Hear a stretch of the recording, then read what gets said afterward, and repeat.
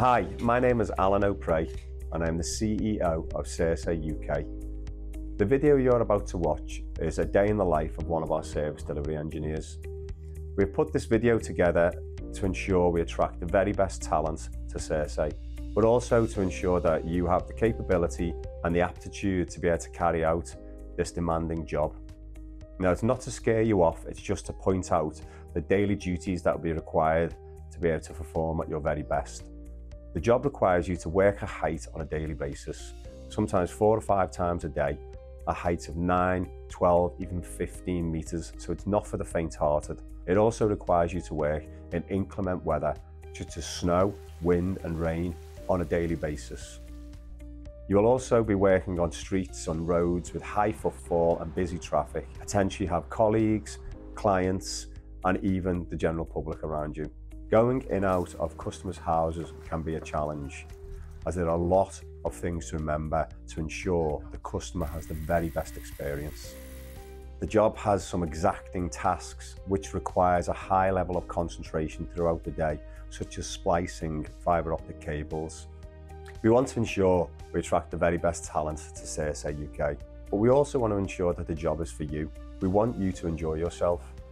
So if this job is for you, based on the things I've said in the video just before, then I would love to see you apply, and I can't wait to see you out on the ground, getting stuck in. Thank you.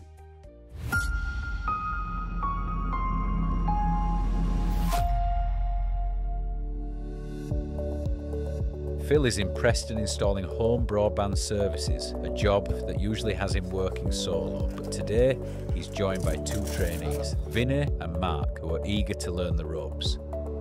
His tasks include testing the network, setting up routers and troubleshooting customer issues. Hi Linda, it's Phil. I've got you this morning. Reassuring the customer is a necessary part of the job, so it's important to follow our etiquette guidelines. Get it all nice and neat. Phil starts by logging into the field service management software, which helps streamline the process with tools for scheduling, navigation and task updates.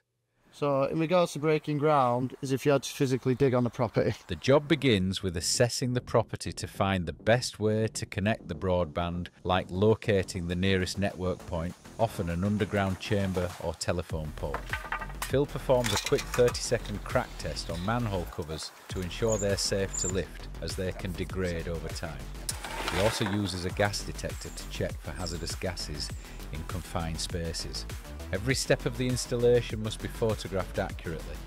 They've got a CGD here and then they've got a C barriers. As long as you've done that, you're absolutely fine there. Next, they feed a lead cable through by hand, ensuring it doesn't tangle. Tape it on well, because you do not want this coming off. Vinny carefully pulls the cable and unwraps its binding. It is detached from the pulley at the other end. Pull a bit more. Right, that'll do it. They use an optical power meter to confirm the cable meets performance standards. Clear labels are added to the cables, making it easier to identify the right one later if a customer reports a connectivity issue.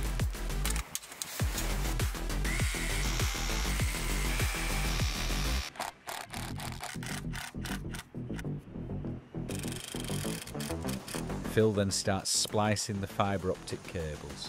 He strips the outer coatings, cleans the fibres with alcohol wipes, and uses a cleaver to make a precise clean cut.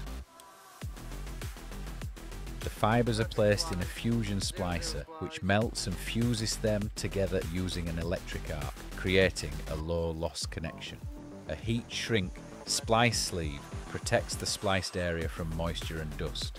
The customer's splice point enclosure, which houses the splice, is weatherproof to shield it from rain, dust and physical damage.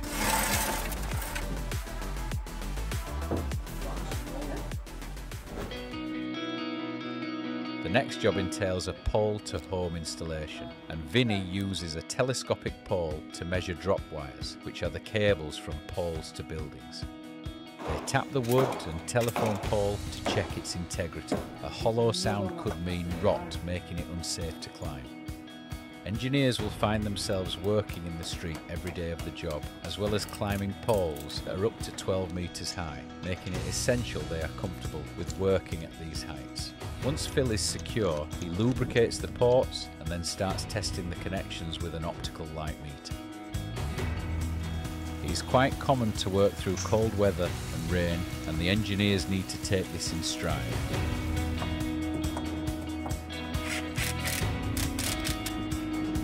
Finally, the cable is secured to the customer's wall with brackets. Phil splices and then connects it through the customer's splice point, coiling excess cable to prevent signal loss. He carefully logs the installation, while Mark takes photos of the finished setup. With everything double checked, it is time to head off to the next job, ready to repeat the process.